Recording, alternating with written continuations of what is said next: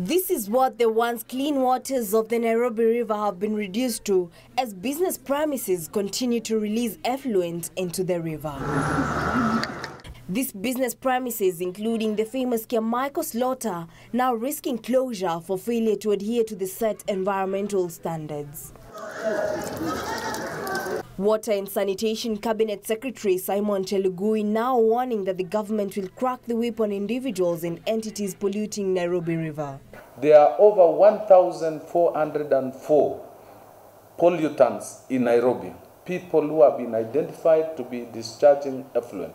We will be enforcing to the letter all the regulation, and any pollutant is expected to pay for the pollution and restoration of the river. Speaking during the launch of the Dam Task Force final report in Non-Revenue Waste Management Annual Report, Chelugui said the government has put in place measures to ensure those polluting the country's water bodies are dealt with. Pollution, open effluent and defecation, discharge of waste, industrial and human, from our settlement areas, informal and formal and industrial, needs to stop now.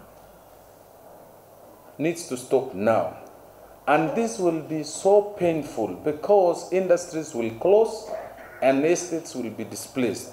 Because when we have heavy deposits of metals like manganese, lead, mercury on our rivers, we are slowly killing our people. The Water Cabinet Secretary at the same time announced the government has earmarked the construction of 57 dams across the country in efforts aimed at harnessing water from rivers, floodwaters, as well as surface runoffs. Amount of water produced in Dakaini, for example, is 526 million liters per day.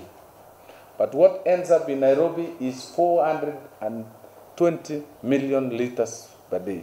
We lose 120 million liters of water per day. That is a river. And we cannot explain where it goes, either through cheating, stealing, or leakages. So I'm appealing to all those water utilities whom we hand over these projects to rise up and ensure that we minimize that loss.